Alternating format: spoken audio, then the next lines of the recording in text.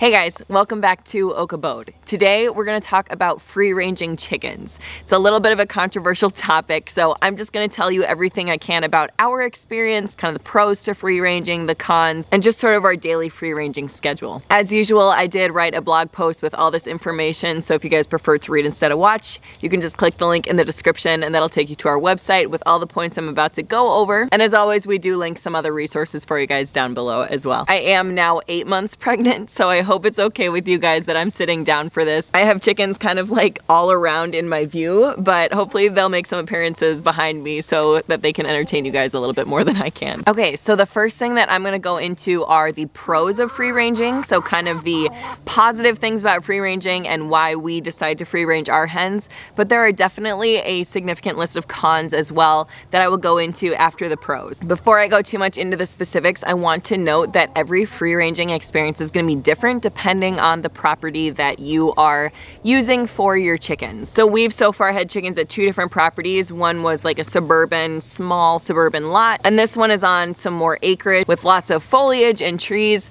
And I can tell you that these two experiences are already vastly different, and there are so many more kinds of properties out there. So you have to be the best judge of your property and the kind of environment that you live in. Number one of the biggest pros to free ranging your chickens is that they are going to consume less layer feed. So to us, this means 2 things. One, it means we spend less money on layer feed, which therefore means keeping chickens and the eggs that they collect are going to be a little bit less expensive. Number 2, more than anything for me, it's actually kind of a convenience thing. So I, especially these days, am having a hard time lugging those big feed bags back and forth. And the fewer feed bags that I have to bring back to the barn for the chickens, the better. So one of the biggest pros to free ranging is that they consume less layer feed, and that's because they're able to supplement their diet in other ways. So they're gonna eat a lot of greens, they're gonna eat a lot of vegetation, they're gonna find a lot of protein in bugs and in microorganisms in the dirt. I actually did a whole video on what to feed backyard chickens and what to feed free-ranging chickens, so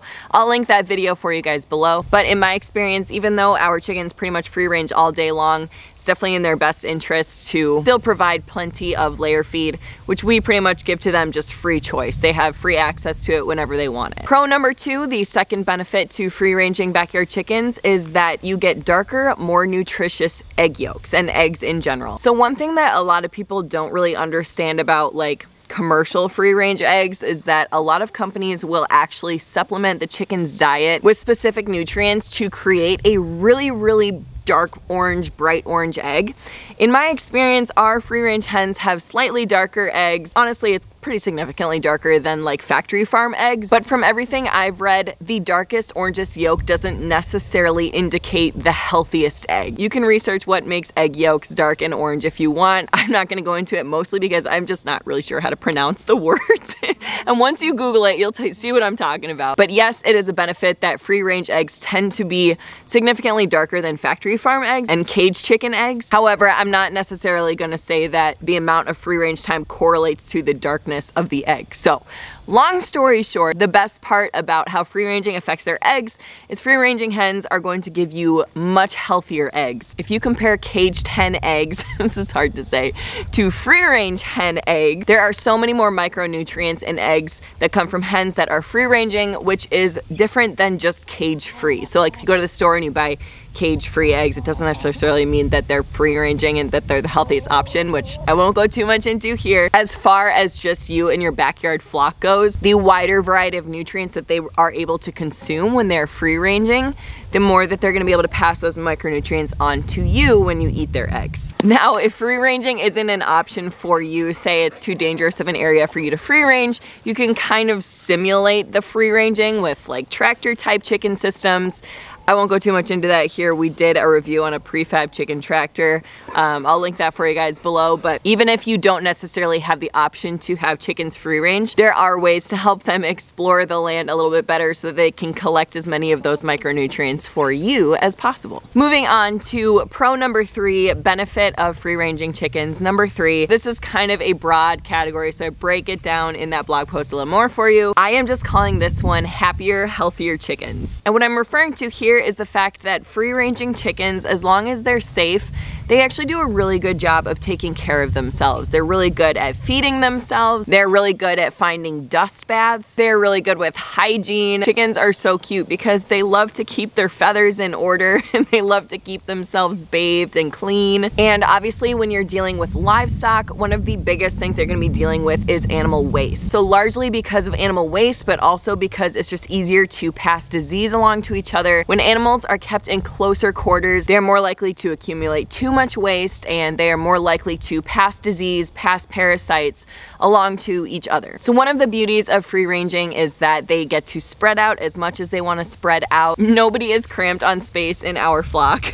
And it just overall kind of results in happier, healthier chickens for us. Major benefit to free ranging chickens, pro number 4, sun is kind of moving on me here, is in our experience, free ranging chickens means less inter-flock drama. So when we free range our hens, we get a lot less drama in the flock. And by that, I mean that our free-ranging chickens have basically no drama between them. A lot of people will reach out to us and ask us about bullying problems and ask us about feather picking. And honestly, I have to tell so many people, I don't know the solution to those problems because we just don't have those problems. Our chickens don't pick on each other because they get plenty of stimulation all day long. They get to pick who they want to be with, their buddies, and they get to pick to stay away from the ones that they don't like so much, which, believe me, there are amazing dynamics in a flock of chickens. You wouldn't believe it. They're quite dramatic. So by allowing our chickens to free range, we basically get no drama between flock members. We've never had a bullying problem, never had a feather picking problem. If you have more of a confined flock, a lot of times people will have to provide stimulation, provide excitement in forms of different treats and different puzzles. That can help if you have to have a confined flock. That can definitely help.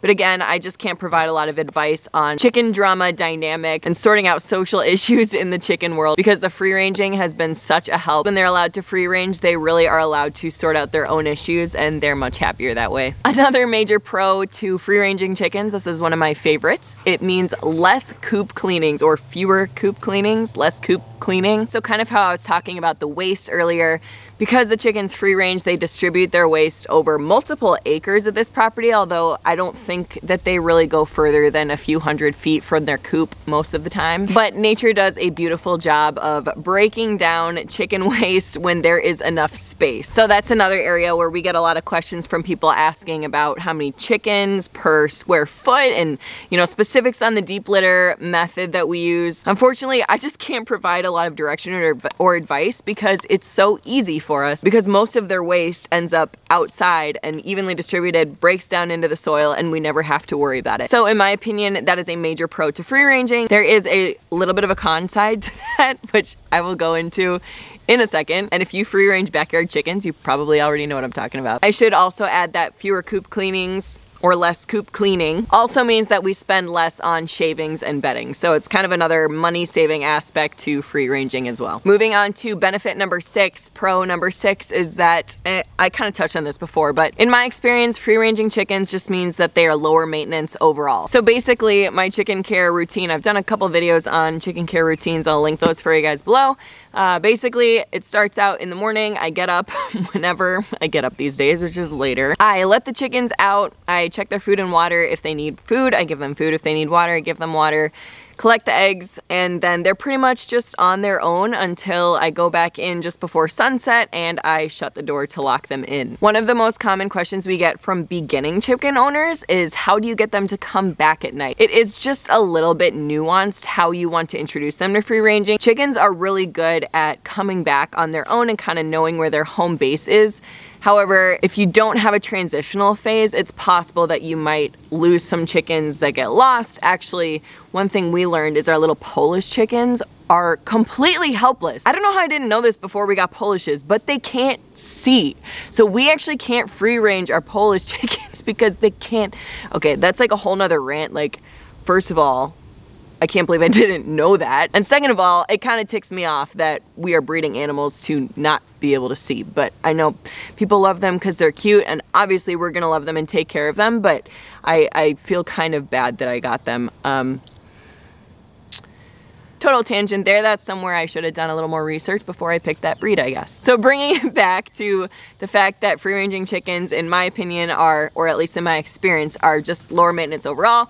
Fewer coop cleanings, we don't provide them with dust baths because they find their own dust baths. In addition to being lower maintenance, just sort of day-to-day chores, they're also lower maintenance because they're a lot less likely to have disease outbreaks within the flock for reasons that I mentioned before. We've never had a case of mites. We've never had a case of bumblefoot. We've never had cases of a lot of these things that backyard chicken owners tend to deal with because chickens are kept in smaller spaces and they spread disease easier. They can't move around as much, etc. I'm not saying it's backyard chicken owners' fault. We started out as backyard chicken owners ourselves. What we have noticed is that just them being allowed to have more space to roam results in healthier chickens, and it means that we have to deal with fewer treatments, fewer parasites, fewer disease outbreaks, that kind of thing. Now, right now, you're probably thinking, well, why the heck doesn't everyone free-range chickens? She makes it sound pretty good. And if you are an experienced chicken owner, you know what I'm about to go into, which is the cons of free-ranging chickens. There are cons, so I'm gonna go into them right now. I'm gonna start with the biggest con, which is probably obvious to most people, is an increased risk of predator threat. And by increased risk, I mean there is a lot more risk of predator attacks, losing chickens to predators when you free range chickens. I think it is important to note that just because you don't free range chickens doesn't mean that you're not gonna struggle with predator attacks. In some cases it can be even more heartbreaking in confined flocks because if you're dealing with a predator attack, usually means that that predator got inside the run or it got inside the coop, which means it probably decimated everything. And that is so heartbreaking. It's not something we've experienced, but that is so heartbreaking when that happens. So make sure to do as much research on predator proofing your enclosures and your runs if you have them. As far as free ranging goes, obviously there's not a barrier between the chickens and predators, which can include wildlife, it can include neighborhood dogs, it can include cars, which aren't predators, but you know, people lose chickens to cars. The bottom line is there is a lot less we can control in terms of protecting our chickens when they free range, and it can result in more loss. Now, there are ways that you can mitigate that risk. So for things like air predators, like hawks and owls, making sure they're locked in at the right time at night. A good rooster can make a big difference when it comes to hawks and eagles. We have a couple little roosters. We are not experienced in the rooster realm, but we do have a couple little roosters. From what I understand, it depends on the rooster. It depends on your setup. So one rooster can't protect hens that are spread over hundreds of feet like ours are. So there are very nuanced ways to increase the amount of protection if that's something that you want to do. Basically, if you are not going to provide like roosters or livestock guardian dogs or a covering overhead to protect from air predators, your chickens are going to run a higher risk of getting taken by an air predator. This is not going to be a predator protection video, so I'm not going to go too much into it. There are plenty of resources out there. What I will say is that knowing your property and knowing your environment, your specific situation for chickens is going to go a long way in this arena. So at our last property, people always told us that our chickens would get picked off by hawks or raccoons or coyotes or what have you. We did not lose a single chicken to a wild predator in the 3 years that we lived there. And that's because we were very fortunate. We lived in kind of a small suburb, a small town that was surrounded by farmland. And when I grew up in a suburb that was surrounded by city land, I actually noticed a lot more skunks, a lot more raccoons, a lot more possums because they just didn't have anywhere else to go. When we were in that small town, we basically had no raccoon presence. We had basically no hawk presence. All the wild animals stuck to the farmland, stuck to their space, and in that little small town, our chickens were very, very safe, especially since they had a fenced-in backyard. For people raising chickens in more of an urban environment, I would say that probably raccoons, possums, skunks, coyotes even, those predators don't have anywhere to go. You guys are all sharing the same backyard. So there's actually a pretty significant risk there.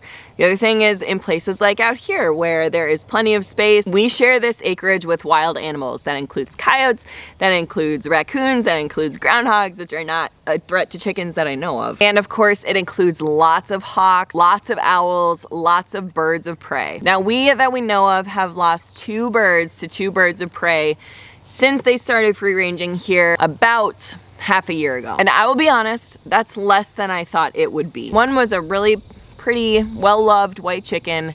And I think the fact that she got picked off is mainly because she is a bright white target.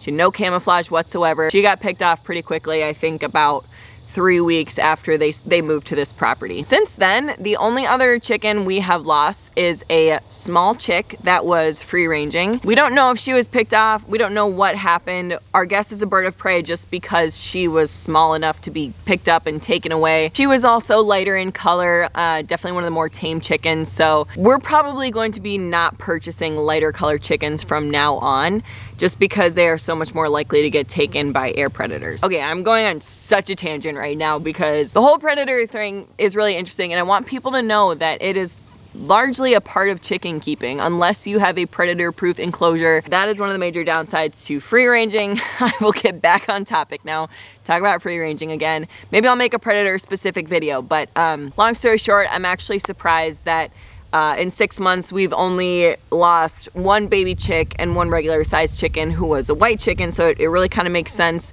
I'm kind of surprised at how well these other chickens have done and kind of learning their street smarts and learning when to take cover and when to go in and that kind of thing. Not that it means they're protected from now on, believe me, I'm not under any illusion. I am looking forward to the roosters growing up because I think they will help against at least air predators a lot. No, we haven't had any raccoon attacks. No, we haven't had any coyote attacks. I think the dogs help with that a little bit, but leave your predator prevention tips below because I think that we all have learned the hard way, unfortunately. So there is a lot of valuable advice out there. Okay, I'm gonna try and go through these next set of cons a little bit faster. Con number 2 to free ranging your hens, especially if you live in a suburban environment, is that they are professional yard ruiners. They are so good at destroying gardens, at destroying landscaping, at destroying house foundations. Okay, maybe that's a little bit dramatic, but they do love to dig like right around the foundation of your house, which is not an ideal place if you're a homeowner. Actually, the whole reason that we got chickens in the first place was I was under the illusion that they were gonna eat like the lawn weeds, but not the actual lawn, which is like just shows how little I knew about chickens because they just eat everything. I mean, they will just decimate anything that they can possibly get to. They'll eat it and they will overgraze it and they will dig it up. So obviously that makes it a little bit difficult if you are a gardener like I am. They are very good at getting into the garden and not even eating all your crops, but just like taking bites out of everything just enough so that you can't use it anymore. And the other thing that I'll say that they do to ruin yards is they poop everywhere. So kind of how when you are free ranging on a lot of space and like far away from the house, it's really nice because we don't have that problem. But when we lived on a smaller suburban lot, there was always chicken poop. One of the funnier things about chickens is that they can be very social and they can actually really love people. And so because of that, you can have like 20 acres, but if you have your chicken coop anywhere near the house where you guys are, most likely they're gonna wanna hang out like by the house, on the porch, on the concrete, and where the chickens hang out is where the chicken poop tends to collect. So free ranging your chickens means that they have the ability to ruin your yard in more ways than one. Digging up landscaping. Chickens love mulch, by the way. Like, they love mulch until it's all kicked around and then they don't love it anymore. So they just love to kind of spread it everywhere. If you guys have chickens, you know what I'm talking about. So that's all that I will say about that. If you have a confined flock, you don't have to worry so much about them ruining your landscaping, invading your garden, overgrazing your lawn, and pooping everywhere that you like to walk. Okay, con number 3 that I'll talk about is lost or rogue birds. And this kind of applies more to, I guess, more of the tamer breeds like the Polishes that I mentioned. While chickens are very good at exploring and then coming back on their own, just kind of knowing where their home base is and kind of staying where it's safest, they're not perfect and they do mess up from time to time.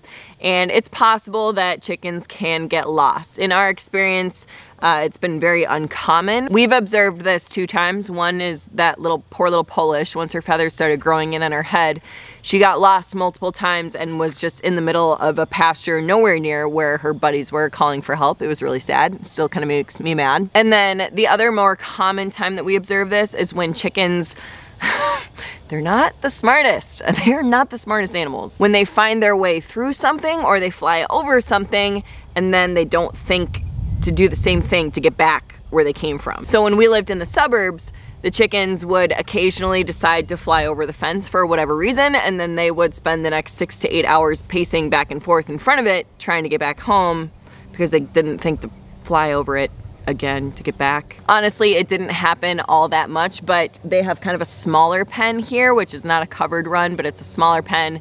they help themselves out of that thing by flying over it all the time, and then if the gate's closed, they cannot get back in. So that's just another kind of like more minor risk of free ranging. It's possible that your chicken will get themselves into trouble and not either be smart enough to get back or just lose their way completely.